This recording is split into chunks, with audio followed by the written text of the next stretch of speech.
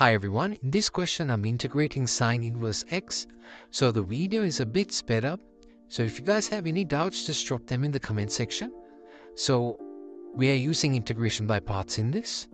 So I just want to tell you, when doing this question, so we don't know the integration of sine inverse x, right? That's why I took 1 into sine inverse.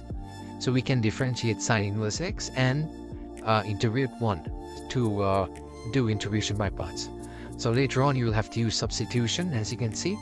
So if you guys have any doubts, just drop them in the comment section and leave a like, subscribe, and by the way, Happy New Year.